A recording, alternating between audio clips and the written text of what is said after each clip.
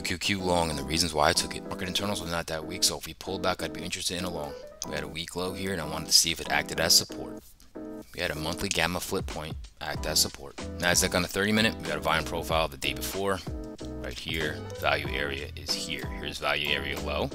Here's the most traded price of the week. Okay, here's week to date VWAP right here.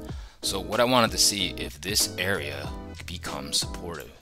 So when the market drove up, came right back to week to date VWAP, when all that happened, I got long. All right, let's talk about that QQQ long. Market opened up, kind of consolidated, pulled back.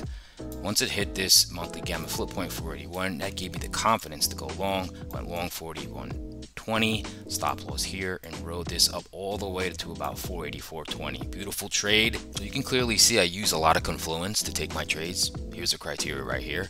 I set these up every morning at 8:10 a.m. Please come join me.